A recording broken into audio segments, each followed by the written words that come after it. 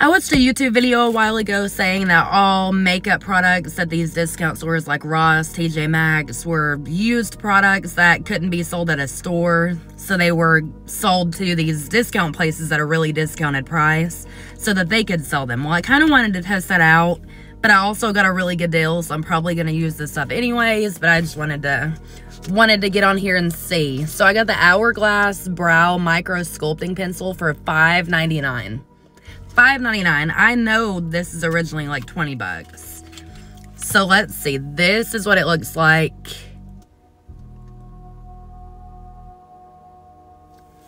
Okay, moment of truth. I don't really know how I'm going to tell if this has been used or not. It doesn't look like it, because look. Like it's still... Like it doesn't look like it's ever been used. I don't really know how to tell on this.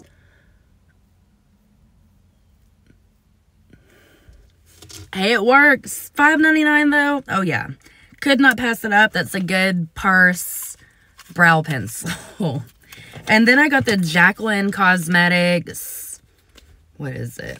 Liquid lipstick and Get Real. I got this for $3.99.